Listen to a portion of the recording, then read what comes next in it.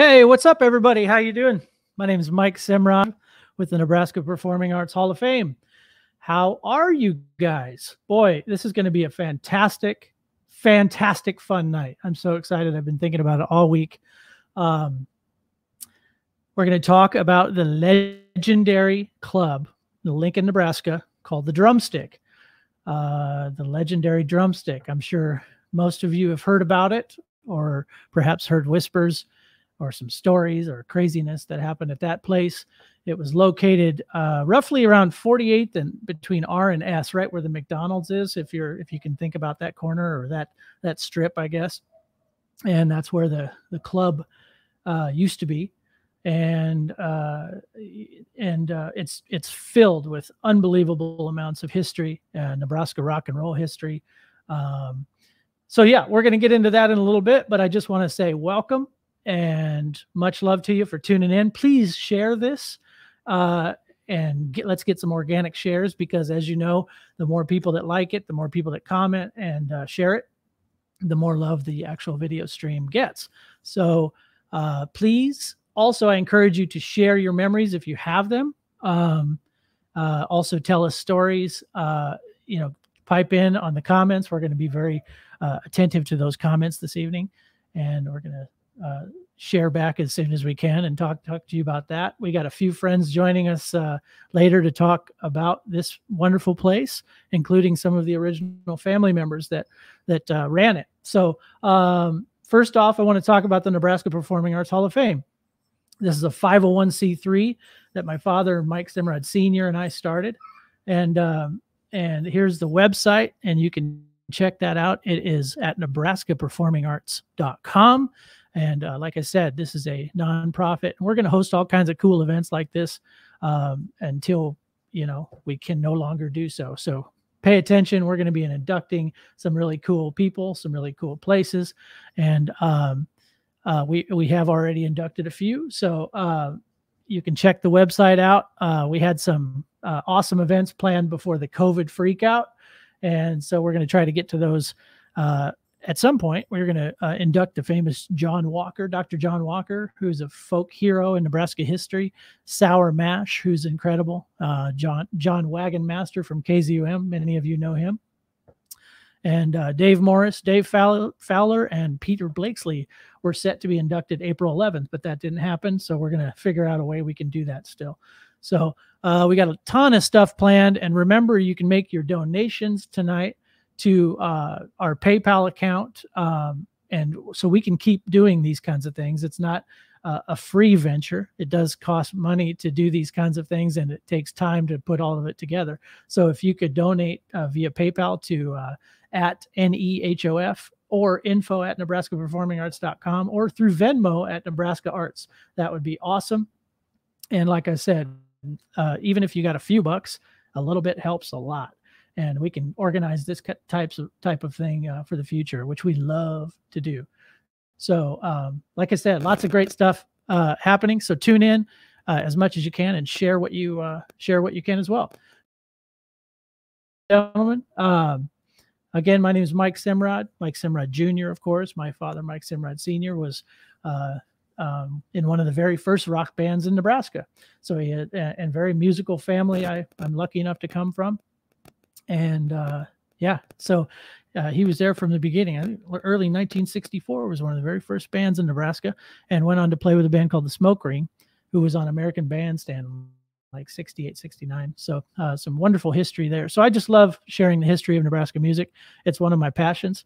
It always will be. I grew up around my dad, who's kind of an encyclopedia of rock and roll history, and I've learned a lot from him. And along with that, he's given me a lot of his passion and his obsession for collecting things as well. So many of those things being Nebraska iconic pieces of history. So anyway, let's get to the show, folks. And like I said, tune in. Looks like we got some comments coming in already. So awesome. Pinky's tuning in. So that's great. So yeah, I'm going to invite my first guest on, and we're going to start talking about this great thing called the Drumstick. Ladies and gentlemen, this is Kathy Lohmeyer. Hello, Kathy Lohmeyer. Howdy. There you are. I like your shirt. That's great. Remember the Drumstick. That is a fantastic logo for a fantastic place. Now, yeah. So welcome to the show. How are you doing tonight? Thank you. I'm great. Good. It's a great day. Good. Awesome. Excited to be here. Thank you so much for letting us talk to you tonight. That's my pleasure. You and I have been chatting about this for a long time, and it's just awesome to finally see some stuff come to fruition. And you're doing an incredible job. For the folks out there, tell them about what your role is, not only with the family, but with the project. So, well, the whole project is to do a documentary about Remember the Drumstick, because the place is gone and so much of what it was all about is gone. And I think there's a lot of people in Lincoln that don't know anything about it. Absolutely. So I know that was the goal, was just, to capture some stories, preserve these stories, make sure that there's something that says this thing happened. It really happened in Lincoln, Nebraska. But I'm one of the children of the Drumstick, if you will. My parents owned the place, ran the place, and all of us, all 8 children, worked in the Drumstick at some stage. Oh my gosh. Yeah, and I'm number 7 out of the 8. Okay, so you're one of the younger bunch, right? Yes, I am. You look a lot like Diane, who I worked for in college at High Nooners. Yeah, she was my boss. Yeah. Well, we are sisters, so it's amazing. Yeah, it's great. It makes sense that we look like each other. I got you guys confused at one point. I was like, oh my gosh. It happens. It happens a lot. So she was the one who was really in the Drumstick. She ran it. She ran it. Okay. Yeah, she and Tim were the ones that ran it. That's why a lot of people will remember her. And she had folks that would come she had High Nooners, that sandwich place on O Street. And people would come in and say, Diane, we remember you from the Drumstick. So. Oh, wow. Well, yeah, she was a great boss. She was one of my very first bosses in college. I worked there while I worked at Knickerbockers, which a lot of people remember. I did sound at Knickerbockers while I slung sandwiches at High Nooners. So tell us what year, what year did the chicken joint start? Tell us about what year was that? I'll just give you like a really short version of how this whole thing got started. Awesome. The short version is that my dad he took over the Drumstick in like 1967, and it was a chicken shack all that time. I mean, breakfasts, pancakes, hamburgers, French fries, and fried chicken. It was just a mom and pop restaurant. And in 1978, I got married for the first time, and the wedding reception was held there. And we booked little Jimmy Valentine and the Heart Murmurs for the wedding reception. Well, lucky you, gee whiz. Yeah. Oh my gosh. And that just turned out to be a really, really fun night. Wow. And everybody remembered it. And within 2 months, a tragedy happened to our family. And that was our mother was killed in a car accident at 56th and O Street. Oh my gosh. Yeah. And I didn't know that. Yeah, most people don't know that, and that's not even going to be in the documentary. But I want people to understand that it was that tragedy that really made the Drumstick happen as far as a music venue. Whoa. Because, things just went into complete chaos. We were trying to make the business run. We were trying to make a little more money. The breakfast trade, the lunch trade was dipping down a little bit because franchises in 1978 were becoming very popular in fast food joints. So it was eaten into our food business. Oh, wow. So we said, well, geez, maybe we'll just start booking a few bands. We had a lot of fun at the wedding reception. Yeah. And that's basically how it got started. So in 1967, you said, is when it... That was the chicken restaurant. In 1978 is when the wedding reception was, and that's when the music took off. But in 67, was it originally called the Drumstick? Always called the Drumstick. Always called the drum. Okay, I wanted to make sure. Okay, gotcha. Yeah, and there's a lot of people in Lincoln that still remember the Drumstick as just the restaurant. Wow. And that's why this logo, I don't know if you can see the logo well enough, but the top part's a guitar and the bottom part is a chicken leg. That's incredible. I love it. I love it. And now you guys kind of have there's like a family branch off with Lee's Chicken still. There's kind of the branch off happens with that as well. Yes. Chicken is in our blood. It's in your blood. That's so great. That's so great. Yeah. My nephew, that's my nephew that works at Lee's. He married one of the Wilcoxon daughters. Yes. So they're my neighbor. They live 2 houses down. So fantastic. That's incredible. The chicken is in your blood. So 1967, 1978 happens, and the family is just kind of not scrambling, but just kind of in limbo, kind of figuring out things.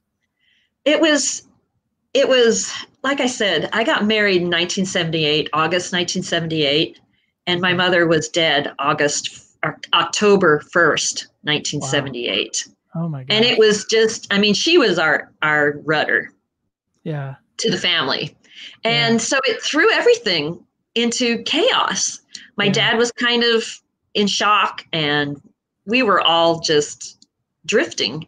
And basically we were all trying to help manage the Drumstick as a restaurant, trying to keep it going. And like I said, that was the time of year when, Burger King was really becoming popular, and McDonald's and, Village Inn, all those new restaurants were kind of eaten into our lunch trade. And we were just trying to think of a way to make more money. And we thought, what the heck? Let's get a liquor license. We had a beer and wine license first, and we booked Eddie and the Clones.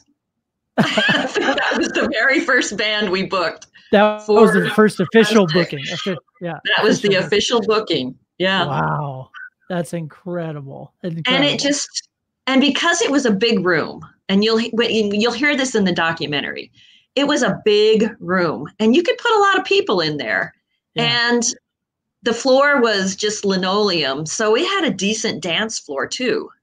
And, we built a makeshift stage and had stuff get plugged into the electrical sockets. And it had, like the picture in the background there, it had big, huge plate glass windows across the front with curtains, and those never came down. They were always plate glass windows while people played in front of them. Wow.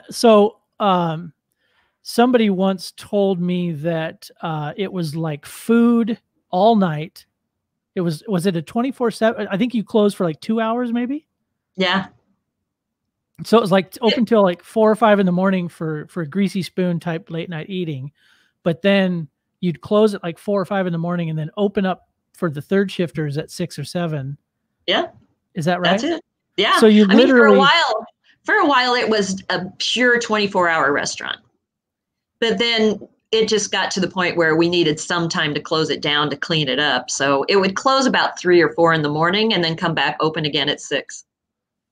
Wow. So you literally had to clean up a bunch of like rock and roll crap in order to start serving food again, right? Basically. Just that's unbelievable. And I used to work at Knickerbocker, so I know how that quote unquote crap accumulates on the floors. It was, I was the one that mopped and cleaned up. So this is the picture of the original place. That's it. That's all it was. Yep. And in that location now is a McDonald's, which is kind of a sad story, but that's like you said, it is what it is. Time marches on. Yeah. And a lot of people don't understand this, but it started out basically just booking, local bands. Mm-hmm. Local bands like Charlie Burton and his many variations, and the Ripcords was another band that was really popular and played there a lot. And I can't even think of all of them right now, right off the top of my head. But then something happened, and this something was called Joan Jett. Right. Joan Jett. I would imagine that's kind of a big something. Yeah. I mean, we were booking local bands, and like Blue Rhythm Band, all these folks, and we would pack the place on many a night. We'd pack the place, and it would be a lot of fun. People would dance like mad. But then we got into the world that said, hey, we can put a lot of people in here. Maybe we could get a bigger act, because we can take more money in at the door to cover their costs. Of course, yeah. And we had some connections to the booking agent that had Joan Jett, and you'll hear this story in the documentary told by Eric Amble, who's cool. he was the lead guitarist for Joan Jett at the time. So yeah, we booked Joan Jett, and that, I think, really changed things for the Drumstick. That's when it started to go more towards the music than the restaurant. So did the family was basically 1981. Okay, 1981. So the family kind of realized, hey, this is a legitimate money source, I would imagine. Well, it definitely brought a lot of money in that day. yeah, sure. In any music club, it's kind of up and down. Sure. Yeah. So but that was where Tim came in. My brother Tim was really the brains behind all of this. Gotcha. He was the man with the personality and the interest in music, and he was the one who took it where it went. Unbelievable. Well, I've heard so many great things. I was talking to Mr. Dave Roble from Charlie Burton's band, and he played with Rock Therapy, the Cutouts and the Hiccups, and he also now currently plays with Shithook and a few other bands. But I was talking to him today, and he said that your brother Tim was just an incredibly funny character, and and I've heard that from a lot of people. He sounds like a super fun guy. You'll hear it a lot in the documentary. Yeah. Because that's really what that's what this is all about. Just trying to tell this very American, grassroots story about a family running a business, and it goes in a direction no one expected. And, there is magic there, and there are stars in the making in this little chicken shack turned rock club. So, a friend of mine was telling me that he was the guy that went to go pick up a little band from Georgia called REM. And he went to go pick them up at the airport. And the band was called REM. So they kind of turned out to be pretty popular. Uh-huh. Hey, Mike, can you see Sharonda yet? I can. Should we invite her in? Yeah, let's get her in. Let's see. Let's see. I see this screen. I'm not sure what that means. It looks like her webcam's not working properly, but I do see her. But let her know her webcam's not on, but I'll invite her back in here in a second. Sharonda is the associate producer of the film, so we're trying to get her in, but her webcam is not working properly. But so I'm just sending her a text right now. Okay, yeah, go ahead, and I'll just kind of poke through pictures here. It looks like this is a painting of your brother. That's pretty cool. Jim Jacoby did a bunch of artwork. He also did the artwork behind me. If you can see that, folks, he did an awesome painting. Oh, here she is. Here's Sharonda. Let's see if we can get her here. There she is. Can you hear us? Yay! Hi, I can hear you. Hi, there you are. Welcome, Sharonda. Nice to meet you. It's My nice name's to Mike. meet you as well. Yeah. Sharonda is our associate producer on the documentary. Fantastic. And this documentary would not exist if it weren't for her. I'll be real honest. I mean, I got the thing started, but she is the one who, heard the story, thought it had value, and helped me through all the steps that it takes to make a motion picture. Yeah. Well, that's fantastic. I appreciate your work, Sharonda, on something that hopefully Nebraskans will cherish and they'll keep watching and watching. And like Kathy said, I mean, this is really what the mission of the Hall of Fame is, to honor and don't forget all these great things that happened before us. And like you said, I know for a fact there's people that have no idea about these clubs that, existed and completely rocked so many adolescent folks back in the day. I keep hearing stories about it over and over. I personally did not experience it, but I feel like I've now understood it from so many people sharing their stories. So Sharonda, tell Mike how I mean, I had to pitch this to Sharonda. Tell Mike that story of how you felt when we were telling you about this, to see if you even wanted to get involved. Well, I originally got involved about January 2019. I was recommended to Kathy by the Nebraska Independent Film Projects, which is cool. A film group based out of Lincoln. And I'm not sure how she was recommended to me, but basically I was told by the president of that group, Chad Hofschild, like, hey, I think you should talk to these people with the music documentary. That seems like it's up your alley.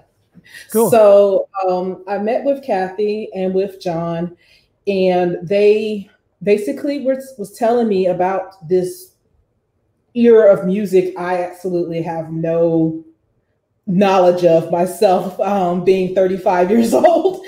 I have absolutely no knowledge of it. I'm not from Nebraska, and I am just interested in stories. Sure. And when I heard about the drumstick, and I heard about her brother, and I heard about how the drumstick is personified a little bit with her brother, and how so many people remember the drumstick through her brother, it just spoke to me as a story that it needs to be told.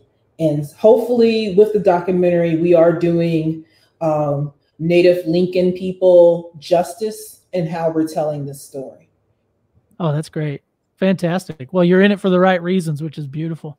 That's great. Well, the story of him and the story of the family and how something can just sort of transpire and manifest from a chicken place is just, you know, and became an iconic that rock club that band members from Joan Jett and REM are still talking about.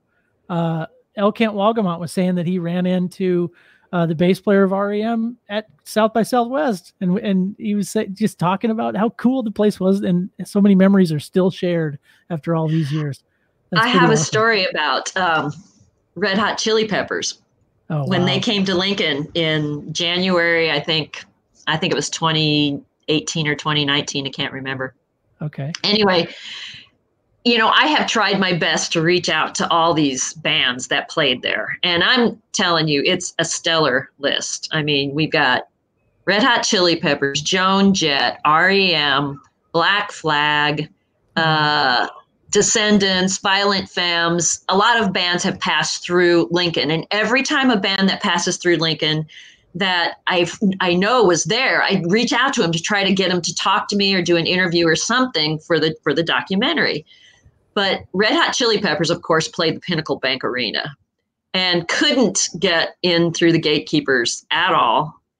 But halfway through the show, they did a shout out for the Drumstick. Oh, man. Off the Pinnacle Bank stage. And I wish to God I could have gotten footage of that, because they were like, we've been here to Lincoln. We remember the Drumstick.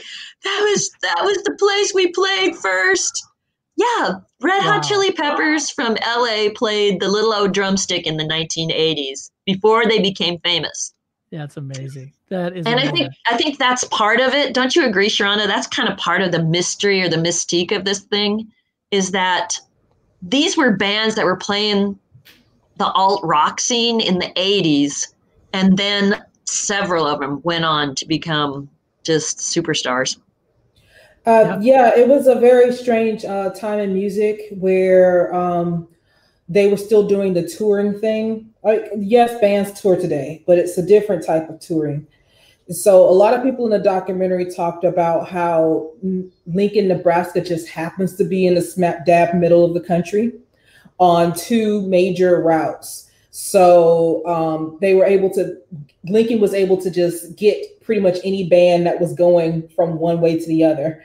And it just was a kind of a perfect storm of getting these acts that were going to be famous or huge later on, like Red Hot Chili Peppers, like REM, like Joan Jett. So yeah, it's incredible because it can't really be repeated now. No, I mean, this whole world of how music is made and how it's distributed and introduced to the public. I mean, it's all electronic now, isn't it? Digitized. What do you think, Mike? Well, I think bands still tour, and the ones that are extremely at it and willing to put in the hours to tour, that still works. And people that hit the same, you know, they pound the same regional areas over and over again, like the Chili Peppers did. Like they'll hit, you know, keep hitting a certain city 2 or 3 times to build a crowd. I mean, that still happens. That stuff happens. But you're right. I mean, predominantly a lot of people's avenue, especially now during a pandemic, you know, this is like the ideal avenue is to come at people through streaming services and yeah, online shows. I mean, it's a new era. You're right. It's different, but the old pounding the pavement, hitting the road kind of thing still does exist. You know, it still works for many bands, you know. But you're not going to see Beyonce for $2 at a club. Let's just be honest. You know, probably never was going to see Beyonce at a club for $2. No, because bands like Beyonce and these kind of huge bands, they usually get into the industry with the boom. You know, like there's a lot of make a band happening nowadays. And frankly, there's a band called Maroon 5. That producer approached me in Chicago about becoming a second version of a make a band. And it was kind of a band that was made in a lab. I'm not saying that Maroon 5 was, but there was a definite sense of putting together a second version in a warehouse. And I was a part of that. And it was definitely strange. It's like, well, we don't even have to tour. We'll just start opening up for huge bands right away. And you see that more and more. It becomes a producer's playground as opposed to like a DIY band like the Descendants, who just toured like crazy, you know, like back in, and venues like the Drumstick would take them in wholeheartedly, probably feed them some chicken and get them up on stage. And that's what it was about. Oh yeah. That was wasn't that one of the things in the documentary, Sharonda, that the people we interviewed, the band members that we interviewed, they all said, oh yeah, the contract always included one free meal at the Drumstick. Yeah, they were really looking forward to that chicken. I think it was kind of hilarious because they probably had, you know, the pay or whatever that could be negotiable, but the chicken wasn't. The chicken. That's great. That is awesome. But awesome. Yeah, I mean, let's be honest. The odds of the Drumstick happening again right now, or even if it wasn't the coronavirus happening, it's slim to none. I mean, the market's different. The audiences are different. It's just hard to tell. But the point of the whole documentary was to let people know that, yeah, magic can happen when you least expect it. Mm-hmm. And True. And sometimes all it takes is a big room with electricity to make it happen. Yes. Well, and one thing we should talk about is that, which I've noticed, you know, I mean, my dad talks about stories, my friends who are older talk about stories about how the live music scene was so healthy, and people they went out and they drank and had fun and drove home. And then all of a sudden one day the cops got smart and said, no mas, we're not doing that anymore. And the drinking age went up to 21. Right. And then they started giving DUIs out like crazy. So you're right. I think that having something like the Drumstick and that era of live music and people going and having, just letting everything hang out. I mean, I hear about that stuff and it makes me jealous. I'm like, wow, I bet that was awesome. You know, as a musician. Yeah. I mean, there's so many dimensions to the story. And that was something Sharonda and I worked on. And Sharonda really helped guide me to say, there are a lot of pieces to this story, but we have to tell a story in this documentary.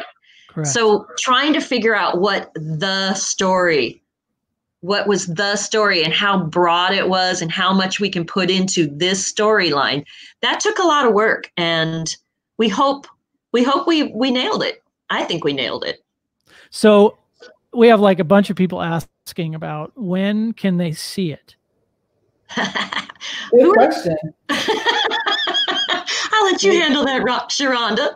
Well, as far as the stage goes, we are actually almost finished. Okay. So hopefully we will be able to release it soon. Obviously, COVID has put dents in our original plan for distribution. Okay. But I would say ideally it would be December, January. Okay. Actually sooner than you would think, but yeah, sure. obviously we had to push things back because of COVID. Sure. Yeah. Okay. Yeah. I mean, trying to do this, I'm going to tell you this from my heart. Doing this documentary was an absolute pipe dream. I talked it over with a couple friends, Ginger Tyson and Pat Elward, who were in the movie industry, and said, yeah, it's a good story, Kathy. You should do it. I have never done a documentary. I have never done anything like this before in my whole life. Never.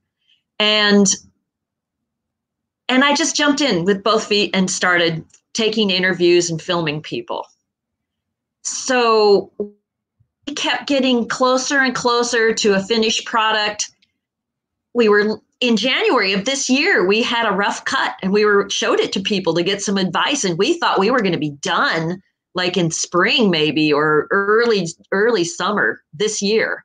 And then all this madness hit. And this has just been so hard to stay focused, to really even think that a story like this matters at this time in our nation's history, with the COVID, with politics being crazy, and the Black Lives Matter movement coming up as well. I mean, it's just like, wow, how does this story even compete with those more important themes?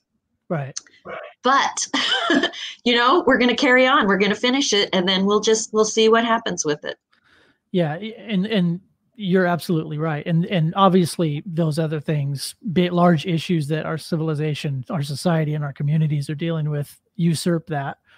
But something to be said about bringing a little happiness through memories is doing stuff like this. And that's kind of what pushes me to keep on keeping on. You know what I mean? So yeah, me too. I'm happy you decided to be on the show tonight. And this is an awesome thing. And I hope you guys get this out because, it looks to me like people are excited about it. We got some great people tuning in. Good. Hey, Mike, I was going to suggest you should go to the Friends of the Drumstick group, because there's a lot more. Some of the pictures there are a lot more of the bands and the flyers and all of that stuff too. Cool.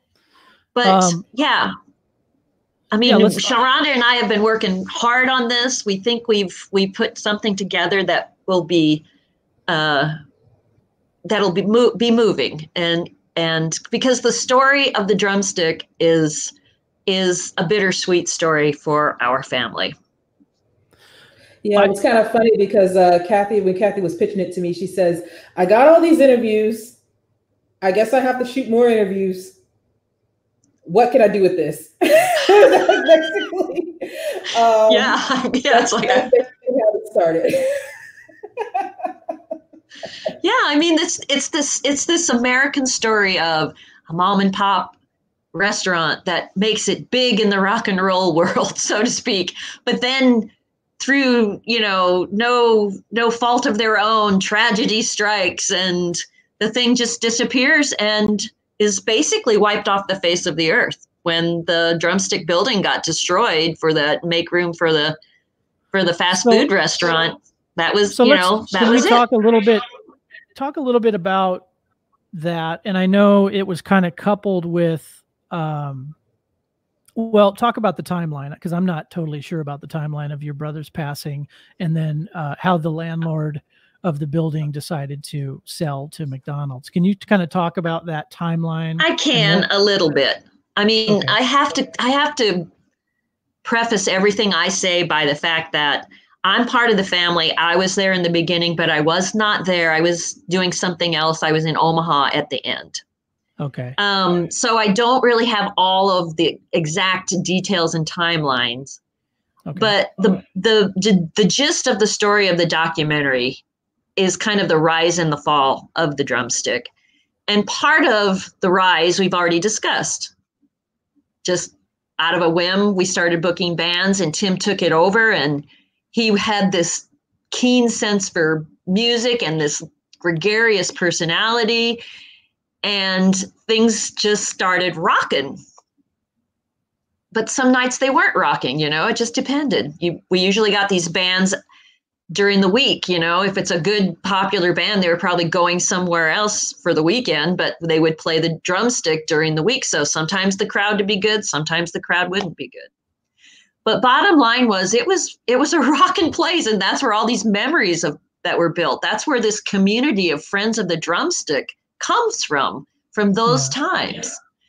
But in about 1985, Tim, who liked to party, had an episode where he hurt his throat. He was a hemophiliac. And for those of you who don't know what hemophilia is, it's a blood disorder where your blood doesn't clot and you bleed. Anytime you get an injury, you'll either get a really horrible bruise where the blood's coming in underneath your skin, or you'll cut open and it won't stop bleeding. So Tim was a hemophiliac, was born that way. It's a genetic disorder. He got sick. He was bleeding internally from his throat, had to go into the hospital, did blood transfusions. And at that time, there was something else. There was another virus running around the world, and it was called HIV. They did not know that HIV was in the blood supply. And when Tim got those intravenous transfusions, he was given HIV through those blood transfusions.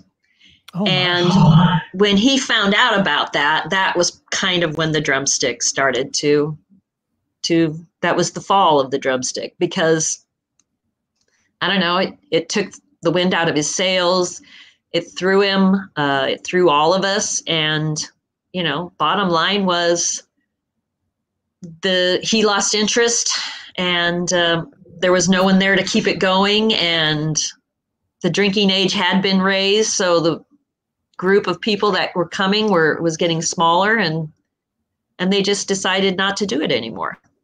Wow. Now, somewhere in that grand scheme of things, the landlord, I have heard two different versions of this story, that the landlord told my family that he was selling the property, and I've heard that we decided not to do it anymore, and then the landlord sold the property, because he may not have sold it out from under the business, is what I'm saying. I have to get some clarification on that from somebody, and I just haven't taken the time to do that yet. But regardless, the property got sold, the business closed. They had a band perform on July 31st, 1987, and August 1st, 1987 was the auction. And that was the end. Wow. Okay. So it just kind of, it was a kind of a culmination of a few different things. Yeah. Wow. But I mean, you know, if Tim, my brother Tim was the heart and soul of the whole thing. And Sharonda, out of those interviews you've listened to, she's heard all the interviews. She knows all the footage.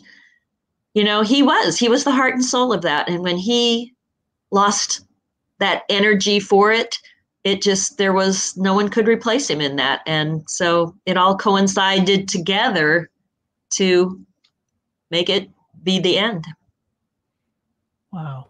Yeah, that's kind of the way we decided to structure the documentary. It's ultimately it is a story about the Lohmeyers in general, but Tim was the driving force of turning the restaurant into, you know, this rock and roll club. And then once he got sick, things started to fall apart because he was the glue that held it together. Mm-hmm. So, and then he passed away in 1998. Is that right, Kathy? Yes, he did. So, in a way, we kind of personified the Drumstick with Tim's story.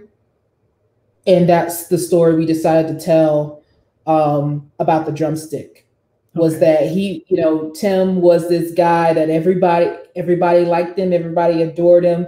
He was definitely of that rock and roll spirit. But then it also had to come to an end, unfortunately. Mm-hmm. So officially the club closed in 89? No, August 1st, 1987. 87, that's right. Okay. So, okay, got you. So Tim actually lived he lived with the disease for quite a while.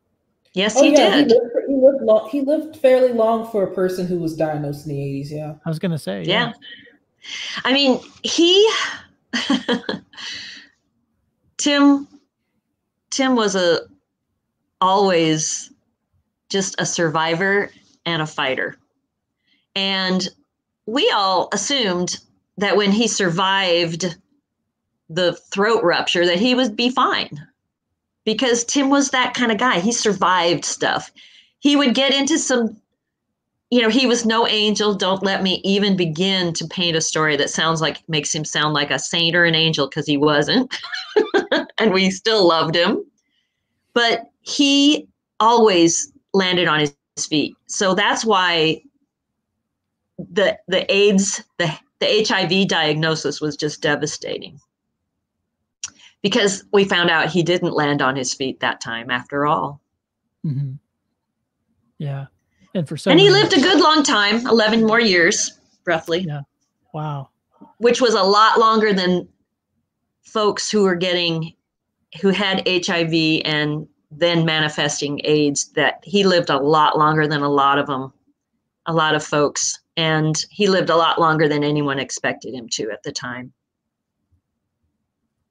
Wow. Yeah, it is. It's and that's the story of the documentary. It's this, wow, you hate to see the drumstick go, and you hate to see it go in such a way. But, that's part of why it's such an incredible story. Yeah. Wow. What do you think, Sharonda? It is. It's a little bit of a downer, I will admit. Well, it's a beginning, middle, and an end, though. It's got a beautiful rainbow, how every story takes place, But the thing that we're going to try to leave people with is this remembrance. Well, that's just it's not a downer at all. Yeah, and the fact that all of this happened in little old Lincoln, Nebraska in the 1980s, it helped plant the seeds of this incredible music scene that we have in Lincoln. True. Absolutely. And it wasn't just the Drumstick. I know that, because gosh, let's sing praises to the Zoo Bar that's been there even longer. Mm-hmm. And all the incredible acts that place brings through. Yeah. But I would just like to make sure that people in Lincoln know it happened. They know that this little bit of magic happened, and that on those shoulders, so to speak, some of the really cool music venues we have today in Lincoln, they had something to build from because of the Drumstick. That's the beauty. That's the ending. That really is. I mean, that's like, that to me is, solidifying the remembrance is fantastic. Beautiful. And people, like I said, they still talk about it. They still have memories of, I was talking to Dave Boy and about some of this stuff. It sounds like he lived there, so many people called it their home, I mean, this was the place to well, you could do that because it served food. That's right. And for 2 hours, you had to go somewhere else. It was like, for some of the artists that we interviewed, it was like they're a little home away from home because they had a kitchen. When there's a party, everybody hangs out in the kitchen, right? The kitchen always seems to be the heart of anybody's home. Well, the Drumstick had a kitchen. Yeah. And it became the heart, I think, of that place, even though it was rock and roll. But you also got nourishment there, not just fun, not just spiritual, rock and roll fun nourishment. You got actual food nourishment, and you could hang out there and have a cup of coffee in the morning and just, maybe you had a rough night and people would come in, like Jason, right? Sharonda, Jason from Jason and the Scorchers said, we ate there for breakfast. We ate there for lunch. We'd hang out there and fix our instruments till the show came on. And then we'd have a dinner right before the show. We just hung out there the whole day long. Beautiful. I have to admit, they were my favorite band because of just how much broke artists that they had. Like the stories were just broke artists. Like he had two different shoes and they had like this rundown vehicle that they sort of rode in on fumes into Lincoln on. They were really looking forward to that chicken because like that was all they were going to eat besides like what, white bread sandwiches or something. White bread and bologna. Yeah, that was a very we had to dedicate some time definitely to Jason and the Scorchers because that was fun. Yeah. I've heard about this band from Omaha called the Verandas. This was a favorite of many people that played the drumstick quite often. They were from Omaha, I think they were the ones, if I'm not mistaken, the Verandas were the ones that played the last gig. Oh, is that right? Oh, wow. The July 31st gig. They were the last ones to play the drumstick. I'll be darned. That's interesting. Very, very cool stuff. And you know, so and anyway, I urge people to get on the website, rememberthedrumstick.com for the list of bands, right? You got the full list up there? Yeah, we do have the full list, don't we, Kathy? It's on the website, definitely. Okay. It's on the website, and we're gonna try to have it run somewhere at the end in the credits so people can just. I mean, I did the research to compile this list because, you know, let's be honest, it's the 1980s. People don't have cameras in their pockets or video cameras in their pockets. Right. So everything that happened there, none of it got recorded or transcribed into a journal or any kind of written documentation. So basically, I went through, you know, this Friends of the Drumstick Facebook group. I went through all those flyers that people posted, and I just started writing down names of every single name of a band I could find any documentation for. And then I went and searched all the Lincoln Journal archives and started getting bands from them too. Oh, and so the list we have is about as good as we can get it. But I'm still getting people telling me, I played there, and I'm looking at the list going, don't have your name. Hey, what's your band? Here's a band called REM that played there Saturday, May 28th. Look at a little band. A little band people might have heard of. Yeah, oh no, might be losing. But I mean, I wrote, you know, Albert Collins played there. Luther Allison played there. Jay McShann played there. Fishbone played there. 10,000 Maniacs played there. Cowboy Junkies played there. You said the Descendants, the Violent Femmes, Soul Asylum, X, Black Flag played there. True Believers played there. Dwight Yoakam played there. Georgia Satellites, Nick Lowe, Modern English, The Professionals. I mean, these are just some I wrote down real fast so that I could just try to wow the audience with this list. Husker Du played there. Yes. It's an incredible list. It really is. And it's funny because most of them, you know, most of what we were hearing in the documentary were people who were kind of in a punk phase. But I don't think the Drumstick would classify, like, based on the bands, like a good portion of them are punk. But I think it was just eclectic enough that it just spoke to a lot of people, like musically. Just if you're a fan of music, you would have loved the Drumstick, regardless of whether or not you were a quote punk fan or not. Right. Well, it just looks like an incredible place to see a show. Yeah. It's incredible. It basically played anything that Tim thought was interesting. Yeah, that's the vibe I got in the documentary too. Yeah. Whatever Tim thought was good, that's what he played. Yeah. And Jason from Jason and the Scorchers, he asked me, gosh, where do you think Tim got that? I mean, because he said he could have worked for a record label. He had such instincts on some of the music.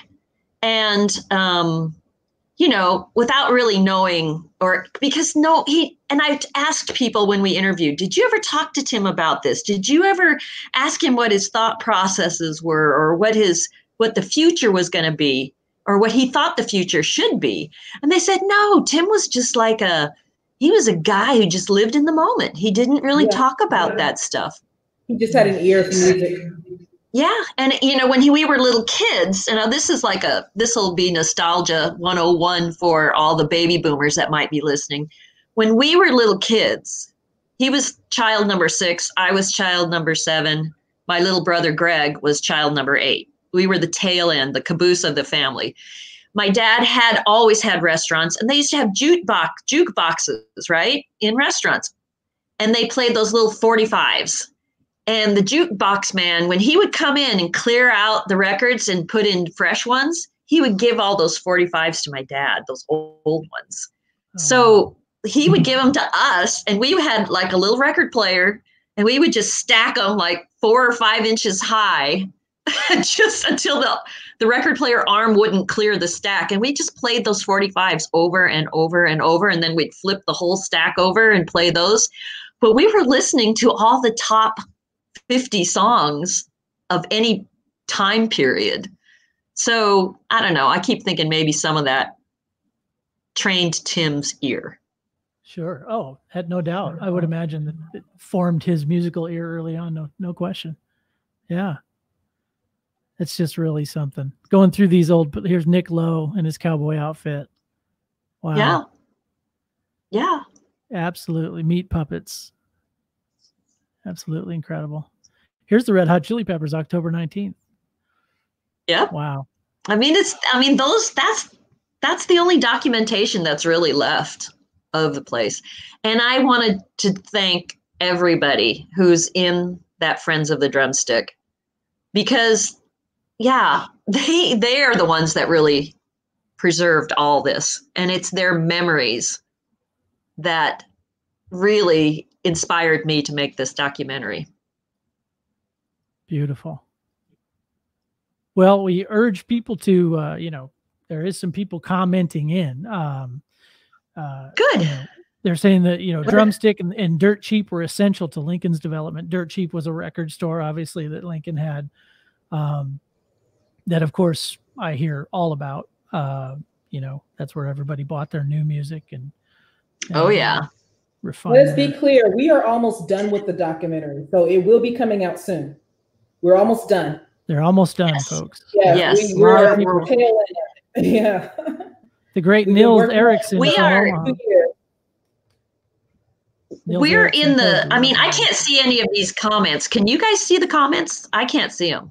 I can see some of them. Yeah, if you have another window open, you can see the people commenting in on Facebook. Yeah. Oh, sorry. Well, I can't see them. But we're ready to go into post-production, which means we're ready. I'm just going to clarify. We are in post-production. We're almost done with post-production. Okay, thank you. Yeah. What we're ready to do is go to the sound editing and the colorizing to make it look pretty on the screen and to make it sound as best as we can make it sound. Cool. Yeah, we're at the final finishing stages. Yes.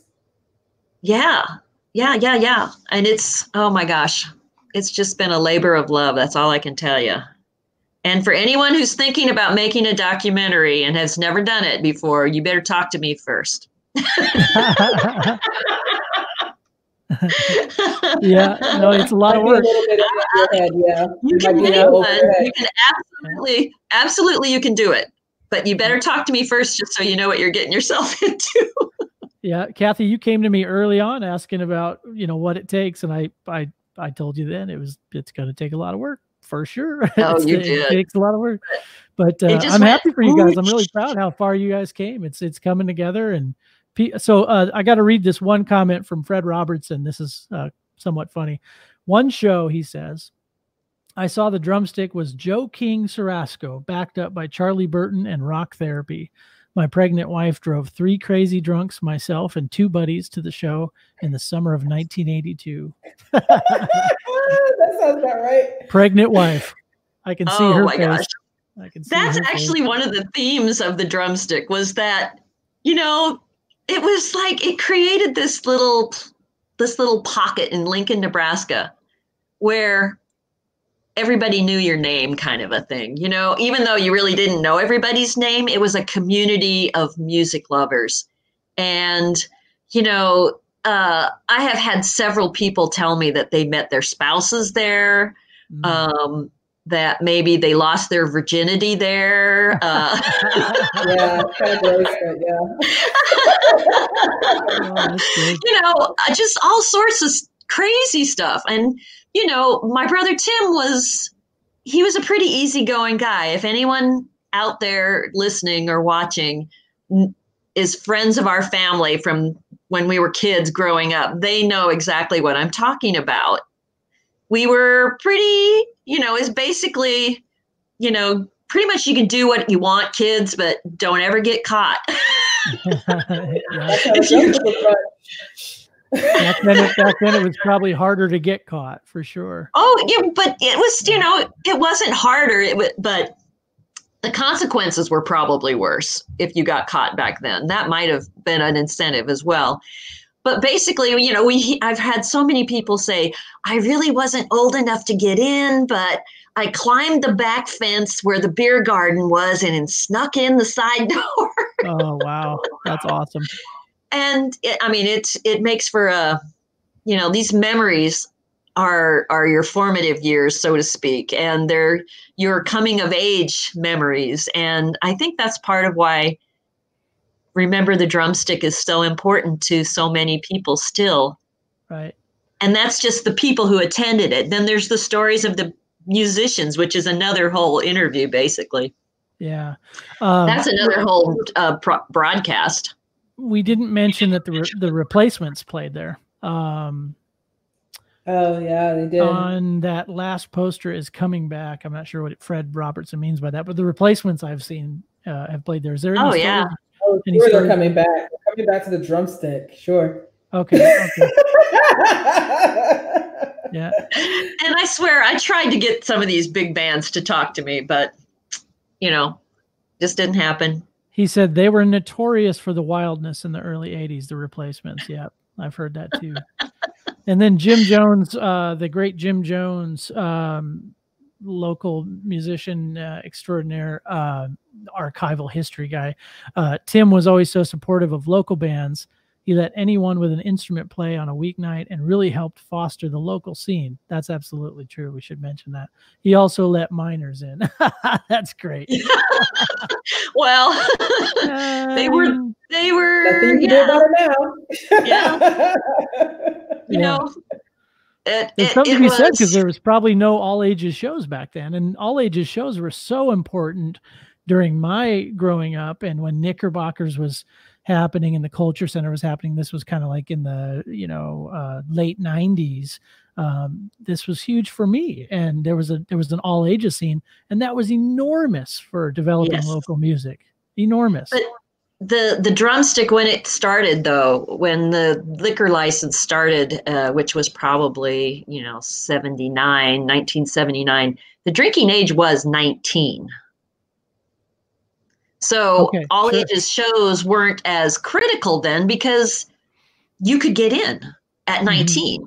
And of course, there are some people who push it and get fake IDs. And you could, at 18, you could look 19.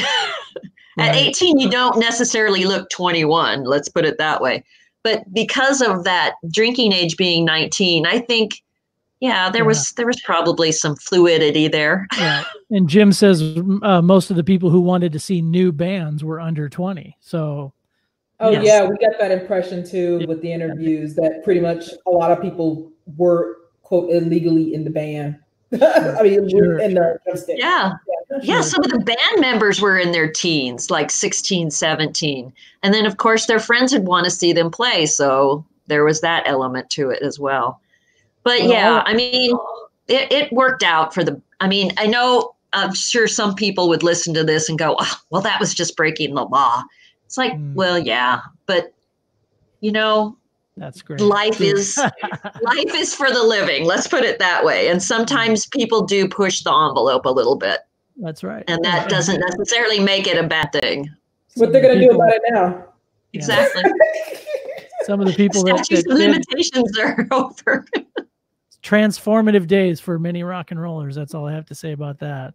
Yeah, and I want to encourage people, if I might interrupt you just for a second, which Sure. I've probably been doing all night, and I apologize. No, you're fine. But I really encourage people to go to rememberthedrumstick.com, because there's a lot of information on the Facebook groups, but I am going to, as soon as this documentary is done, I am transitioning all of my efforts to the website. And I want people to put their stories in there, to upload their pictures there, because I'm going to start working on doing some historical research on the bands that played there. I have a book by Bart Becker called Till the Cows Come Home. I know that book. And it's basically, he wrote, I don't know what the copyright date is on it, but he wrote a book about all the bands that were playing through Lincoln and Nebraska. You probably know about it, don't you, Mike? That book? I know about it, and I'm in the works of repressing it. Yep. Excellent. Yeah. But I'm going to try to, I've gotten permission from Bart Becker to put some of those little blurbs that he wrote about these different bands, local bands, to put those and attach them to the band name if they were in Lincoln. So I'm going to start doing that, as well as, for the bigger names, I will have links to their official websites and whatnot, so that you can kind of trace these bands that played the drumstick. And that's going to all happen on the website. So the more stories and remembrances you can put on there, the better. Rememberthedrumstick.com. One big long word. That is awesome. And yeah, that book is legendary, and there was only, I believe there was 500 printed, and many of them fell apart because the binding was so terrible. The glue that the press maker was using, it wasn't great. So the people that had them rebound, those are probably still in existence. I have one copy that somebody gave to me, and then I came across another copy that was in pieces. Yeah. And it's an incredible book. Jim Jacoby, the artist who painted the picture and who was also the guy who formed the crap detectors. Yeah. He gave me his copy, or loaned me his copy. So and that copy is falling apart. The binding fell apart. Oh, that's cool. Here's the cover of that, if you can see it. I believe it was 84 that it was printed, but that is a very, very cool cover. That's the cover. And I just heard Bruce Springsteen bought a copy for an extremely high amount. Wow. He wrote the album called Nebraska, and he wanted to get a copy of the book, and I heard he paid plentiful for it. But nice. Well, I hope it was one that was still stuck together. Yeah, me too. I know. You got to give the boss at least a book, a good book there. Have we talked enough about the documentary? Is there any other questions you have about it, or? Well, I think it's awesome. A lot of people, I think you talked great about it. I think that obviously people are chomping at the bit to see it. The interviews are obviously where the magic is going to happen there. I think some of the stories are wanting to be heard, and I think it's fantastic. As far as funding goes, is there a place? It looks like you can donate on the website. Yes, I know. You're not quite to your goal of 30,000. So let's help out the most we can. If you can donate to this and afford to donate to the Hall of Fame, that's awesome. But I would like to say something extremely cool and important if I could. Yeah. My father and I would like to induct tonight the Drumstick into the Hall of Fame. Ooh, are you serious? Congratulations. Oh my gosh, what does that mean? What does it mean? That means that you kick ass. That means that your family are legends, and Lomas are history. And your brother will forever be remembered in Nebraska history, and hopefully you will. Oh my God, thank you, Mike. We gotta have a big party. We gotta have a party for this. We will have a party. I will promise you that we will have a party, and we will officially, you're officially inducted now, but I also want to say that when we do are able to come together and hug and whatever, kiss each other or whatever we do when we see each other, we're going to have a personal physical induction happen. And how exciting! Well, I keep hearing about this. My father keeps hearing about it. It's obviously a piece of Nebraska rock history that needs to be solidified in the Nebraska Performing Arts Hall of Fame. And as of tonight, you are now an inductee. So congratulations. Oh my God. That's incredible. Tim, did you hear that, Tim? That's incredible. That's incredible. That's incredible. Thank you. Thank you to Absolutely. you and your father. Absolutely. Oh my gosh, I'm speechless, and that doesn't happen to me very often. Well, Dad's tuning in right now, and his heart has been in Nebraska music since day one. And my grandmother was a music teacher for 70 plus years, it seemed. And Nebraska history to me is everything. And when I hear a story like this, and your passion behind it, and Sharonda's passion behind it, and your brother's passion behind it, that is the magic that we're after. And you created that. It's a piece of Nebraska history now. Well, let me say one more thing about this then. This is, okay, to do this documentary, I formed a foundation called Tim Lohmeyer and Friends of the Drumstick Foundation. And that, of course, was to help me, raise money for the making of the documentary. But also the goal was to raise money to continue promoting live music affordably, because that was the thing. The Drumstick, you could afford to go there, and it's all kind of gone. A lot of it's gone rock concert style again, with big arenas and stuff like that. But we want to make it easy to get to, affordable, and open to people from all walks of life and all steps of culture here in Nebraska. So there's that piece of the foundation. But we have, as a family, we have a bunch of artifacts still from the Drumstick. So cool. Someday, I am hoping that we can find a home for some of these artifacts.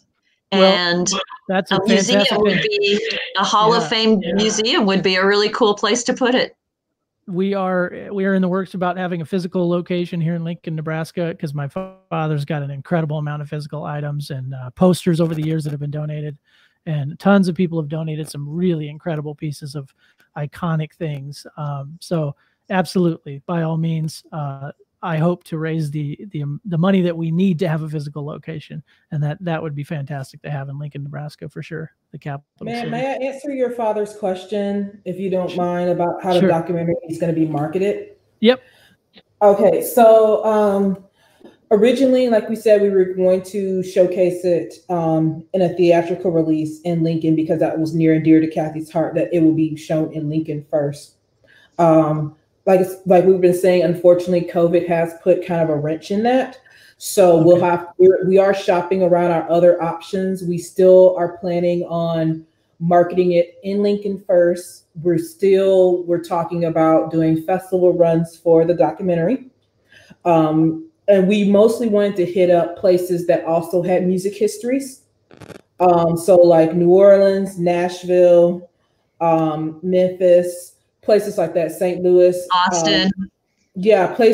Cities that have storied music histories as well. That's kind of where we wanted to make sure that we're hitting it up. And then we also wanted to use it as an educational tool, because we do consider it kind of a historical text of Lincoln. Okay. So that's kind of the way that we were going to be marketing it. And like I said, we're still kind of figuring that out now because of COVID. The whole film industry is figuring out how to market things that have been in the works. So we're not alone in that, but that's definitely what we're doing. Very definitely. Cool. That's awesome. I mean, my dream was to have a big premiere here in Lincoln and, do our own little red carpet thing. And it's I just don't know if it's realistic anymore. Who knows what's going to happen in the next 12 months. I think anything's realistic. Do something. It's probably okay to wait. I mean, there's no sense in rushing rushing it. Obviously, be safe, and you can do. I think we'll be out of this sooner than people think. So hopefully. Yeah, and then there's a lot of virtual venues that are happening now and streaming. So we're probably going to be revisiting those, and that most likely will be how people will view Remember the Drumstick is through a streaming option. Nice. Okay. Well, that's exciting, you guys. I think to make a documentary film is not easy. I've done it, and it's not easy. And I tell you, it's a huge thing. It's a big feat. So congratulations on that. And may I say one more thing too? Absolutely. Any money that this thing makes, if it makes any money, I mean, the goal was never to really do this to be a money churner. But, if people watch it and we make a little money off it, all that money is going to go into the TL and Friends of the Drumstick Foundation. So very cool. I want to make sure people understand that we really, as much as Tim gave to the community during his time when he was alive and in terms of the drumstick, I think if there's anything we can do with this foundation, if there's anything we can do to continue that here in Lincoln and Nebraska in particular, we'll keep doing it so long as we have the funding for it. That's great. That is awesome. And as you know, as we go forward with events, let me know if there's anything I can do to help. I love putting on events and for good causes. So please let me know. We should do like a big fundraiser for the Performing Arts Hall of Fame and the Drumstick. I'm all about it. I'm all about it. We did a chicken. I love. I shot a movie at Lee's Chicken in college. Funny enough. And it was about Mormons and chickens. It was a script. Oh my gosh! It was a script I wrote called Hobbitsville, which Hobbitsville is a great Nebraska history thing too. It's like a supposed haunted house up here in near South neighborhood. But I called the movie. Oh, I've heard of that. I called it Hobbitsville because I was inspired by that. But it's about Mormons and chickens, and we shot the film at Lee's Chicken. And so then you had me play there, and it was in the same room. So I had backflashes from. Oh yeah. So it was great to be a part of that. But I want to do whatever I can to raise some money for this awesome project. I just love these historic archival things. So I can't thank you enough, Mike, because you have been you helped video some of the footage of interview footage. You helped with that. You've helped with this. You've helped play at a fundraiser. You've been a really awesome support structure. You're welcome. And this is just getting good stuff out to the people and remembering how cool Nebraska is, right? I mean, this is absolutely this is Nebraska through and through. So. Yeah, we are cool. I mean, cool is in here. That's right. That's and awesome. It's not a real sexy place to be from, but we don't coast. Is that what the no coasters? The no coast derby girls. That's right. But we have our own sense of cool, and I think that people who see this documentary are going to understand that you don't have to be in LA, you don't have to be in New York, you don't have to be in Austin to have incredible access to incredible life-changing music and entertainment. Right. That's true. I think some of the greatest music is happening right here in the Midwest, and I think you got wholesome people doing wholesome things, and that goes a long way with a lot of people, man. I tell you, your brother's remembered by a lot of people. Oh my gosh. I can't believe you put him in your Hall of Fame. I just think that's so cool. It's wonderful. I think what you guys did from a chicken joint to a rock venue to now this historic, legendary Nebraska club, I think it's just it's a beautiful story, man. It really is. And I hope people, watch the documentary and just really cherish those memories. It sounds like people are already doing that, but cherishing memories of that place. But I think now it's solidified. And there's only so much you can put in a 60-minute documentary. There are so many more stories. I have minutes and minutes and hours of footage of people telling stories, and I can only use, right, Sharonda? We can only use like little bits here and little bits there. Yep, So that was the conversation that we had, was that we had to keep it tight under 60 minutes. So, I mean, it's like I said, if people would put their written stories on that website, the rememberthedrumstick.com website, it just flushes. This documentary is not going to do the drumstick justice. I'll tell you that right now. People, I'm sure, we're going to go, oh my gosh, she missed this. She missed that. She didn't talk about this. She didn't talk about that. That's why we have to continue grabbing these stories from everywhere they come from. Either the musicians that played there, or the kids who snuck in there, or just the people that worked there. I mean, we have so many people in Lincoln still that were just cooks and waitresses there before it ever became a rock club, and they have stories about it because I don't know. I know that there are places like this still out there, but this one was ours, and there hasn't been another one like it since. I'm getting choked up. It's beautiful. It's beautiful. I love what you're saying. Can we take a second and invite Jim Jones in to talk? Let's Sharonda. Let's have a little party. This is a fellow I tried to get an interview with. Yeah, Jim Jones. Let's see if he's around here. He's a patron, and he's got some great stories. Is that Jim Jones? Yeah, if he's there. He there. We're not seeing him, so maybe his internet connection is goofed. But we'll see. Maybe not. Maybe we'll give it a second. Maybe he logged in and logged out. But so many people are have incredible. Jim posts some really fantastic posters and has some really fun knowledge about those days. It'd be cool. Oh my gosh, I'm trying to think. I could tell a lot of stories, but I don't want to steal the thunder from the documentary itself. So sure. I'm kind of limited in what I can talk about. Yeah. But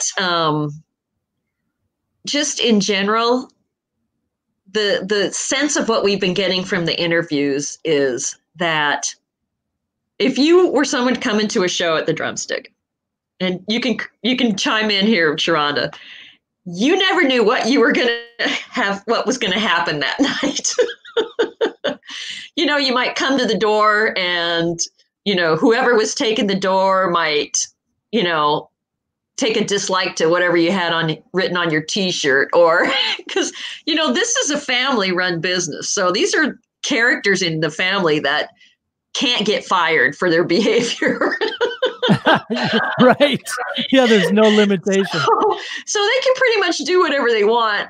And, you might be an attractive person and they'll let you in just because you're attractive looking, or you might get charged this amount of money, but the person behind you gets charged something else. So right. you walk in the place and it might be packed or it might be empty, but you never knew when you were going to hear some incredible music. I will tell this one story from the documentary that Kent Walgamont told, and he said, there were lots of times that these bands would come through and there'd only be about 20 people in the place. And he tells the story of the bongos that came through, and there were only about 20 people in the place. He said, but boy, did we have a good time. Oh my gosh. So awesome. Sometimes when there weren't a lot of people, Tim would just start partying with the people who did come. Oh my gosh, that's awesome. I also got the impression that even though it's not in the documentary, maybe it's hinted a little bit, that because of the very ad hoc way of charging people whatever, that might be one of the reasons why the Drumstick also closed. Sure. Because never know. Well, because people would say, "Oh, Tim would just let me in. I couldn't pay this," or Tim will let me in. He bought us all beer. He bought the whole club beer. Like, it's like, oh, okay, this doesn't. And then you get the interviews about the family. It's like, yeah, yeah, we couldn't afford this. We couldn't, like, yeah, because Tim was giving it all away. Oh, Yeah. that's great. I think that was awesome. I think that was what Kent said. He goes, T wasn't like your typical club owner where he locked things down and he knew exactly how it was going to be and he knew how much everybody was paying for everything and he was keeping track of everything. That wasn't Tim's style. It was more my sister's style. She was the brawn she was the person trying to make it financially viable, but Tim was less concerned about that and more concerned about getting good music to come through, whether or not he thought he could pay the cover or whether or not he could pay their guarantee or not. He would book them. Sure. Wow. Well, taking risks on young bands and then making buddies with those young bands, and then when they're big, they come back and play your club and they make you a lot of money. Yeah. Dwight Yoakam's a big ticket. That's an REM. He was then. I think he only played the Drumstick that one time. Yeah. Well, Guitars and Cadillacs was down the street. He probably started playing there. I know he played there. Yeah. So yeah, interesting stuff. What's crazy? There were some other country stars that came through and played there. I can't think of their names. I have to get the T-shirt. I have to get the list out. Right. With all the bands on it. Yeah. Well, Phil Yoakam's brother's band, Brainhammer. There's a great video online if you do a search for the Drumstick live music. That they have a Brainhammer show where they destroy a piano. That was Phil Yoakam's brother. Yeah, it's Phil's brother singing. Yeah, playing guitar or not singing, but playing guitar. Yeah, I didn't know that. Yeah, I believe he still plays in that band. Yeah. So, fun. Yeah, it's incredible. Phil Shoemaker, as many of you know from Shithook and of course Charlie Burton's 800 band titles. Rock Therapy Cutouts, Hiccups, and the list goes on and on. Oh yeah. Those guys play. I don't know. Are you finding Jim? Well, I'm struggling to get him. He must be having some technical issues. So okay, that's okay. But one of the bands, the thing that also, like Sharonda said earlier, that the Drumstick had just this diverse group of people coming through and playing music. I don't know if everybody remembers how popular reggae was in the 80s. Oh my God, it was just the thing that everybody wanted to listen to. And we had this band called Pat's Blue Rhythm Band. They were from Lawrence, Kansas. And they came and played in the Drumstick. And I'm not kidding you. They had a setup like you wouldn't believe. An organ, drums, trombone, guitars, trumpet, and they played this incredible reggae music and ska rhythms.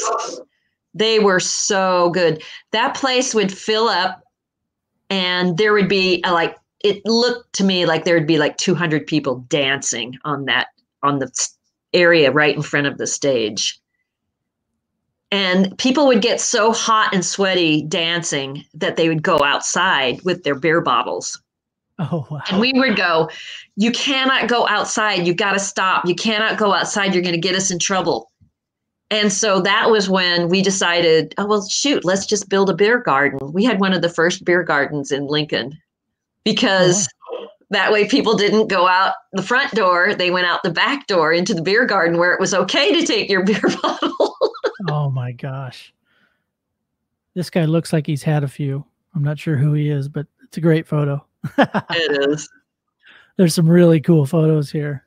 Oh my gosh. There are so many good photos. Yeah.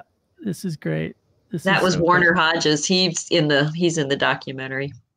Oh, this guy back here, right here. Yeah. Okay. I think that's Warner. If he was with in the Jason and the Scorchers. Okay. Wow. Yeah. That's Warner on the far left, Jason in the middle, and we've got both of those guys in the documentary. It looks like a huge room. I mean, it's got big size. I mean, the stage is decent size. That's great. It was. I mean, Yeah. when the Drumstick first, when my dad first took over the Drumstick, because it was a business that had already been started by another group of people, another family, and he just took it over. And I was maybe 10 or 11 when that happened, so I don't know any of the details about it. But it was half that building that you have a picture of. It was half of that. And on the other side of it was a laundromat. And at some point in time, my dad decided to start staying open 24 hours. And that was when the Drumstick just would get packed because there was nobody else inside the city limits that stayed open 24 hours. So we got all the bar crowd. When the bars let out, everyone would come to the Drumstick and have, something to eat to sober up or whatever. And that little half of that building just got so busy. Dad asked the landlord if he could take over the laundromat side too. Oh, wow. And I guess they decided, sure. I don't know who ran the laundromat. Maybe the landlord did. He said, sure, you can have that side too. So that's when the Drumstick took over the whole building. Wow. And when it was running as strictly a restaurant at night in that midnight to 4 a.m. crowd, I don't know how many tables we had, but I think it sat well over 100 people, and it would turn 2 or 3 times in a night. And if for you have been in the restaurant business, that's just cash and carry back. There weren't even any credit cards. Nobody used credit cards. It was cash and carry.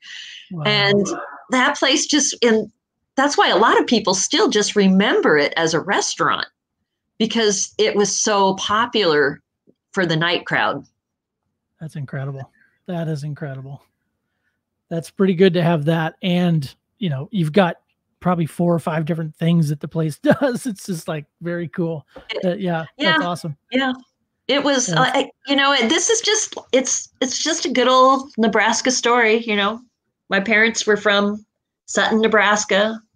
They were in World War II. They lived during the Depression. They made it. They survived both of those events. They moved to Lincoln and have, a bunch of kids. And my dad he learned how to cook in the Army when he was a Army man. That's where he learned to cook. And he came out of the Army and that's what he kept doing. So cool. So cool. I got a message from Jim and I'm not sure if it's going to work out to get him on here. Yeah, that's okay. His computer's cutting out, but I just think this is a fantastic story. And I so hope people reach out and get on the website, rememberthedrumstick.com, and watch the documentary and really let it sink in on what the memories were and how it affected so many people. So I think it's cool. I think it's awesome. It's so fun. Well, thank you to all the audience out there. Thank you for listening in and watching and remembering the Drumstick. And you can get a hold of me through my email address, rememberthedrumstick@gmail.com. I mean, if you can remember the phrase, remember the drumstick, you can pretty much find me. Yeah, don't forget to tell people about our documentary that's coming up. What? I said, don't forget to tell people about, I'm saying to the audience, don't forget to tell people about our documentary that's coming up. I was going to say, honey, where you been? We've been talking about it all night. No, we do. Spread the word because there's still... I know that there's like maybe 1,700 people in the Facebook group, but people don't always pay attention to what's going on Facebook as things get posted. And I have over 700 people in the Facebook page. So those people I can reach out to at least to a certain extent and let them know what's going on. But I'm still running into people that say, we don't know anything about it. We didn't know you were doing this. We didn't know that you're making this documentary. So I really am, I am beholden to all the people who do remember the Drumstick to stay tuned to those 2 places and the website. Let me know if you want to be on our mailing list. Just send me an email to rememberthedrumstick@gmail.com and I'll put you on our mailing list. Because, my dad always taught me that word of mouth is the greatest advertiser. That's true. So I really am depending on people to spread the word, to musicians that played there, to people that snuck in, to people that, were able to see many shows, to people that were only able to see 1 or 2 shows there. Spread the word. Thanks for saying that, Sharonda. Yes, absolutely. And yes, by all means, keep spreading the link to people. Maybe they don't know that there's a private group. Maybe they don't know there's a Facebook page, but absolutely. Keep spreading that word so you can get the word out about your groups and your newsletter. Absolutely. 100%. I think that's super cool. You're doing all the right things, guys. I think it's great. I hope you get awesome distribution, and hopefully somebody like Netflix or Hulu picks it up and you guys can rock and roll, because you got some big names on there. It's very cool. It's very cool. So, well, we'll just have to wait and see. One step at a time. Yeah, one step at a time. That's right. Yeah, because then I got to, once we get all this stuff done, then I got to go through all my paperwork and make sure I have all my permissions in the row. Yeah.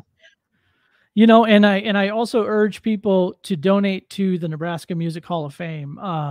There's to put on these kinds of events to where we can remember, these great venues and these great people and bands that we had, a part of our history. And I urge you to do that. So we are a 501c3, the Nebraska Performing Arts Hall of Fame.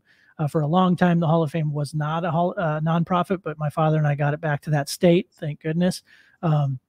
Good. You can donate at Nebraska Arts through Venmo there too, and PayPal as well. So, and that's information's right on the screen. Even a $5 donation helps us put on all kinds of cool events, and we can give out plaques and induct more people like these beautiful people at the Drumstick. And so I tell you, I can't wait to tell my family. Yeah, congratulations once again. And I just want to send a big high five up to the clouds to your brother for just being a super cool cat and booking all kinds of great rock and roll bands. It's really made a huge difference in Nebraska's history. So now hopefully he's immortalized in the Hall of Fame, and I just say congratulations, you're in the Hall of Fame. So, thank you. Thank you again. Thank you for having us. You bet, guys. And I'm going to turn on this awesome video I found because I think it's very cool, and we're going to kind of go out with that. So hold on, I'm going to share this. I'm going to share this the right way though. Hold on. I got to share it with audio. So I'm going to say Thanks, my Rhonda. Absolutely. So I'm going to say my thank yous to you guys. Let's see. I better do this right. We got to share it with audio. I'm going to move it over here so we can watch this sweet video from Brainhammer. All right, guys. Much love to you. Have a happy weekend. Thanks for tuning in, everybody out there. And congratulations to the Drumstick on their induction tonight in the Nebraska Performing Arts Hall of Fame. Thank you, Kathy. Thank you, Sharonda. And please, guys, check out their website and support those great people in this awesome documentary. We'll talk to you guys real soon. Thanks for joining me tonight. Thank you. Okay, good night.